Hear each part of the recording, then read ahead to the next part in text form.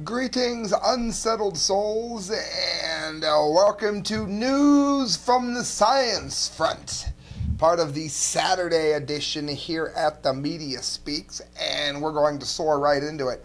This is from space.com, and the article was really annoying because it had this video that starts playing right away. It's the kind of thing that makes me not want to go back, so you've been warned before I read this.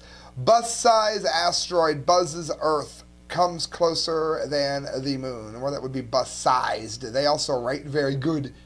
A small asteroid about the size of a city bus zipped by Earth at a range closer than the moon early Saturday, which was May 3rd when this was written, but posed no threat to our planet. The newly discovered asteroid, 2014 HL129, came within 160,000 miles of Earth when it made its closest approach on Saturday morning, which is close enough to pass between the planet and the orbit of the moon.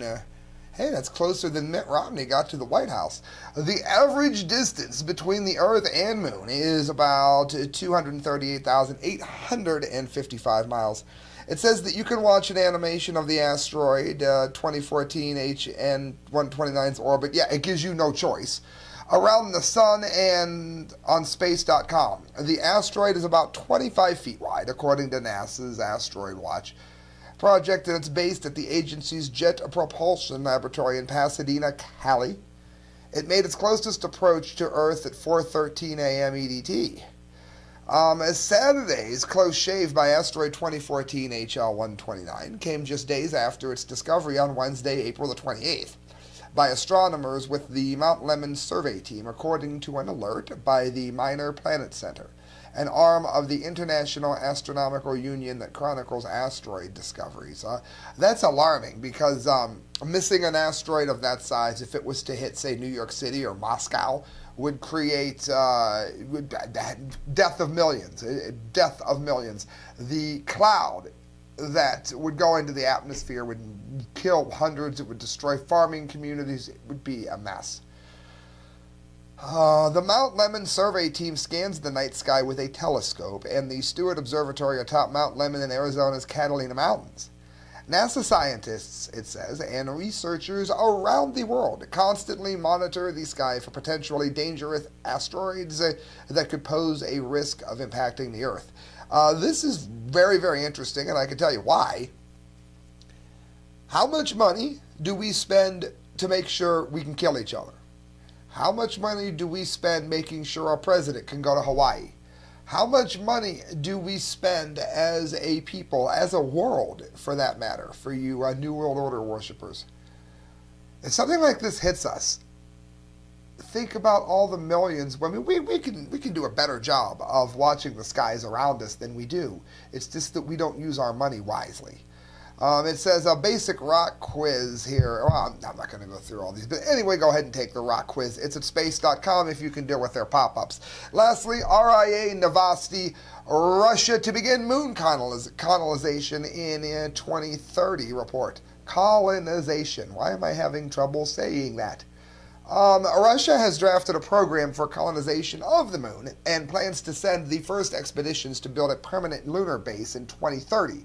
The Russian Izvestia Daily said Thursday, citing an official document. Now, again, people laughed at Newt Gingrich when he gave this.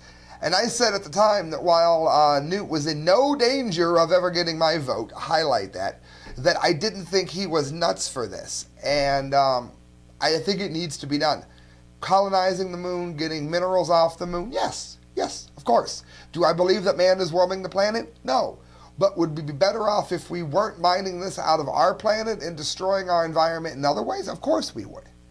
It says the moon is a space object for the future exploration by terrestrial civilization, and a geopolitical competition for the moon's natural resources may begin in the 21st century, said a report on a potential lunar program prepared by the Russian Academy of Sciences, the Roscosmos Space Agency, and Moscow State University. The program aims to build an inhabited moon base and testing ground by the middle of the century, which would allow mineral extraction on Earth only as natural satellite. And again, if we lived on a planet that had many moons, perhaps this would be, I don't want to say less urgent, but we got one shot at this. Let's make it happen, clearly. The project calls on developing a range of long-distance space technology to ensure the country can explore the moon independently from foreign partners. Earlier proposals for lunar exploration focused on strong international cooperation, as it is believed no single country can afford interplanetary projects on its own. Pause. Well, you know what this is going to do. First of all, America is going to have to go it alone when we do this, because we've managed to piss off the Russians by helping the Ukraine elect Nazis. Am I a Putin fan? Hell no. Go to themediaspeaks.com. But I will say this. This is going to hurt the scientists, and it's going to hurt the science as a whole, and it's going to damage the science community. Why? Because the U.S. and Russia, together, seem to have an ability to work well when it comes to space things. This is just going to increase the likelihood that it's going to cost even more and make this less likely to happen. How's that?